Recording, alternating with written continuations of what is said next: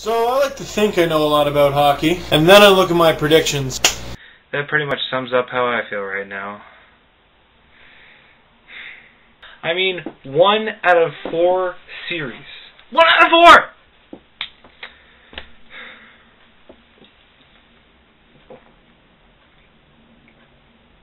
Puck drops on the conference finals tonight, so I guess there's nothing to do but to wrap these series up and move on.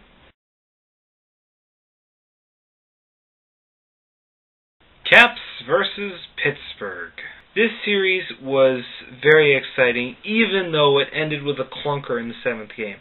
I couldn't believe that Washington lost 6-2 in the final. 6-2! Especially since the other games were so close.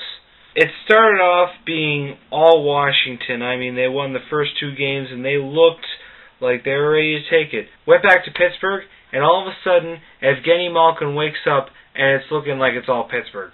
So full marks to Pittsburgh on the comeback win. Very impressive. Very exciting series. Good job to the Pittsburgh Penguins. They advance on to the conference finals.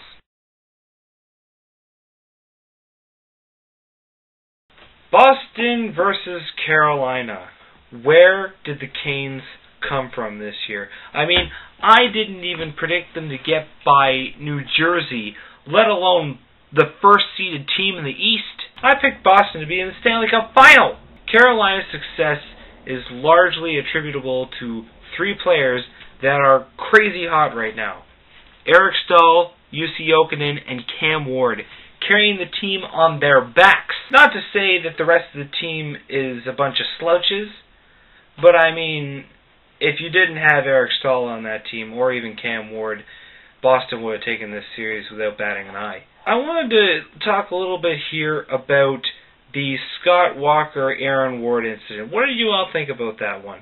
In case you didn't hear about it, Scott Walker was in a bit of a tussle with Aaron Ward. Aaron Ward gave Scott Walker a bit of a shove and then let his hands drop to his side.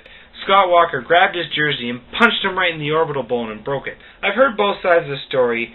A lot of people think it was a cheap shot because Aaron Ward's hands were at his sides and he wasn't engaged. I've also heard the side that, well, Aaron Ward was engaged because he gave the guy a shove and he started it. Now, my view on the situation, it was a cheap shot. Aaron Ward was not expecting someone to totally slug him. He gave this guy a shove, just kind of saying, back off. And retribution for a shove would be a face wash or something. You don't just throw off the gloves and knock some guy out. I thought it deserved a suspension, but of course it's the NHL and they don't take action on anything. It was a cheap shot. He wasn't engaged.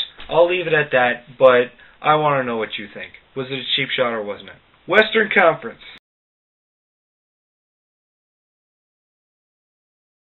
Vancouver versus the Blackhawks. Canada's last team is out of it. I'm very upset about this one because I was cheering for Vancouver. I like them. They're a very good team.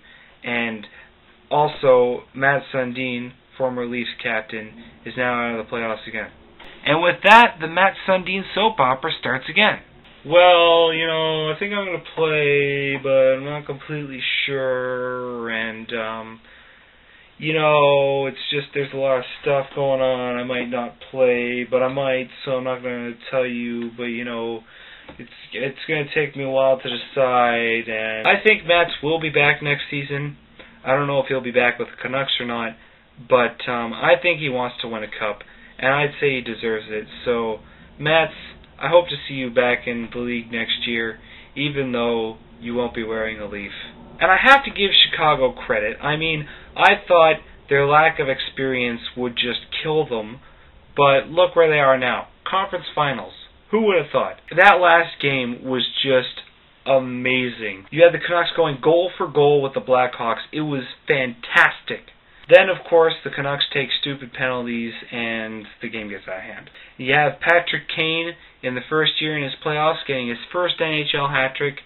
Johnny Taves getting second star of the game honors. That team is a lot better than most of us gave them credit for.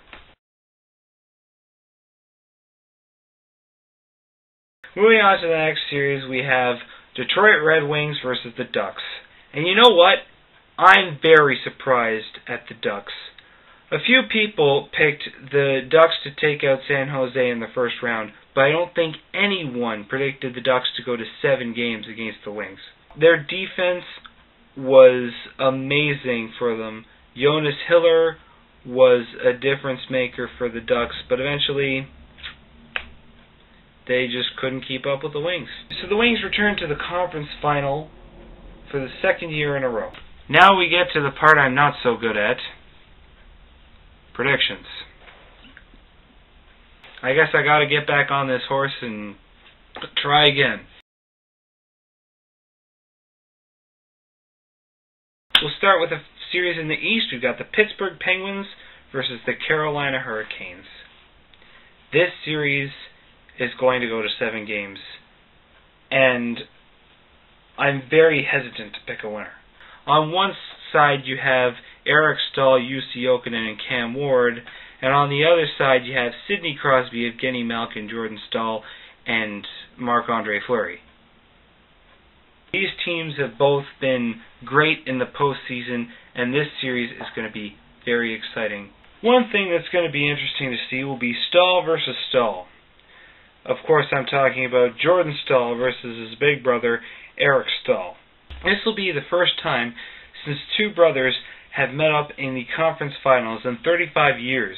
Now, it seems pretty clear to me that Eric Stahl is the better player. He's been carrying Carolina on his back.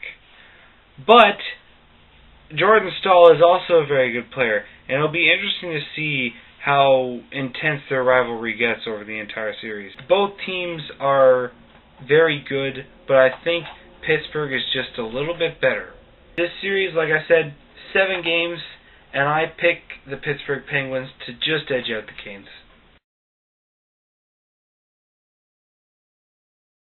Moving on to the West, we have the Detroit Red Wings versus the Chicago Blackhawks. I'm very excited about this, an Original 6 matchup. The only 2 Original 6 teams in the Western Conference are meeting in the conference final. These 2 teams are very similar. Both high-scoring offenses, both fast, both very talented. This series will be very close as well. I'm hesitant to pick a winner, but I think I'm going to go with Detroit in this one. It's just that Chicago is young, and they're great, but they're inexperienced. I know I used that against them before, but I mean, you look at Detroit, they're virtually unchanged from the team that won the Cup last year. They got even a little bit better by adding another big name to their growing list of players, Marian Hossa. The Blackhawks do have Taves, Kane, Brian Campbell, Kavy Bulin, Martin Havlat. You have Detroit with Pavel Datsyuk, Henrik Zetterberg, Marian Hossa, Chris Osgood, and, oh yeah, some Swedish defenseman, something like Nicholas Lidstrom or something. Anyway, I pick Detroit to win this one in 7. They're big, they're scary, but it'll be close.